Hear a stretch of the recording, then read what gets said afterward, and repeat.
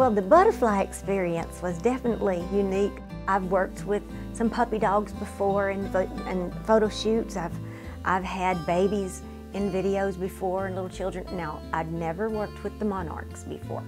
So that was a new experience. I didn't realize that there's a monarch union. You have to pay scale for the monarchs, but they're worth it.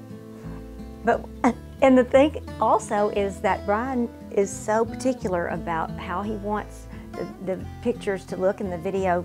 We did not computer generate when the butterfly flies away or lands.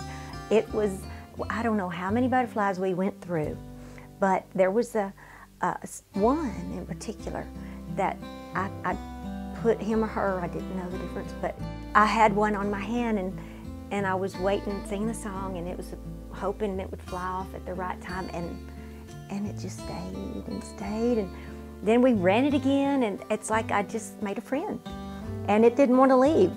And then later on, we got another we like had a sub butterfly to come in, and maybe that one would take off at the right time. And so finally, after several shoots of this one lyric, that little thing just took off, and it was like the heavens opened up and the angels sang because the butterfly was right on cue.